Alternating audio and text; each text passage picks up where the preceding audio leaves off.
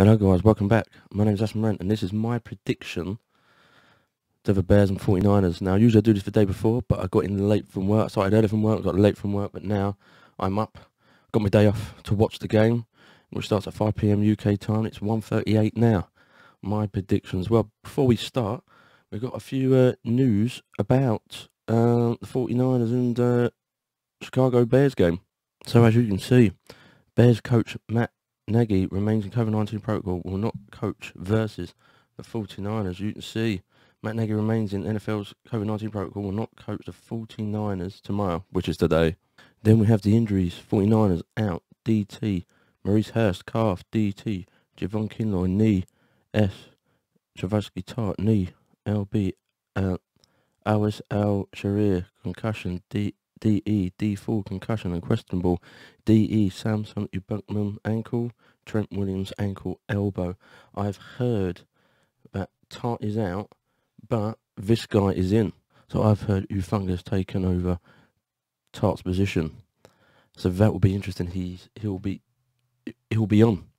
He'll be in and ready. So this could be an interesting game. So my prediction is going to be a tight one.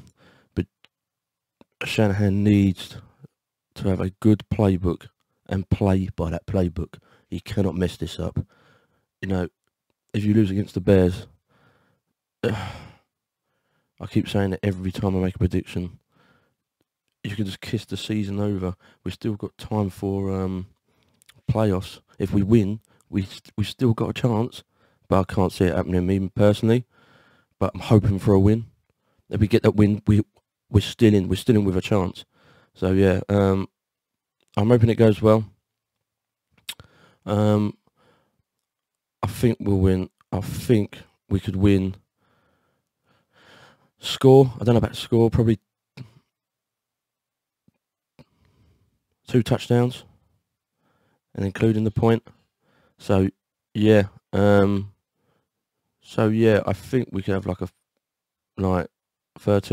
14 point difference win, and that's my prediction. I hope we can win, and I hope we can kick the Bears' arse.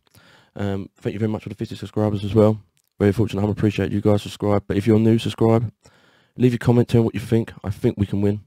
I really do, but yeah, let's see what happens. 5 PM UK time.